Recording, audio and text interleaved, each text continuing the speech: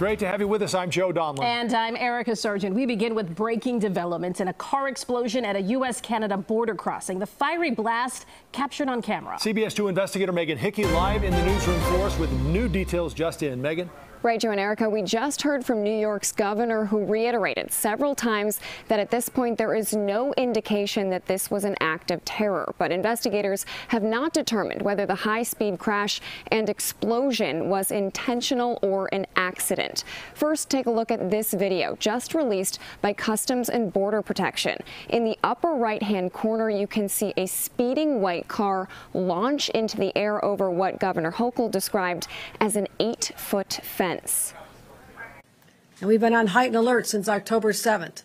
That's why it's so important for me to stand here and tell the world, based on what we know at this moment, and again, anything can change, there is no sign of terrorist activity with respect to this crash. Video shows massive flames and thick smoke at the Rainbow Bridge border crossing between Canada and the United States.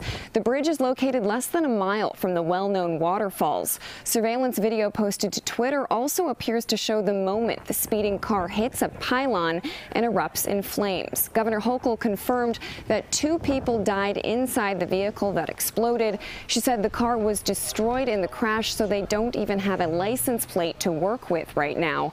Heavily armed officers and tactical vehicles could be seen shortly after the blast. One witness said the car appeared to be driving over 100 miles per hour when it became airborne. Then all of a sudden I saw black smoke and then fire. There was no explosion, just the black smoke, and then there was so much smoke it was unbelievable. After a while, it probably took 5 minutes for law enforcement to get here.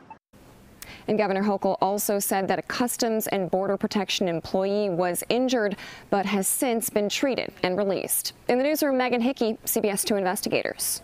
All right, Megan, thank you very much.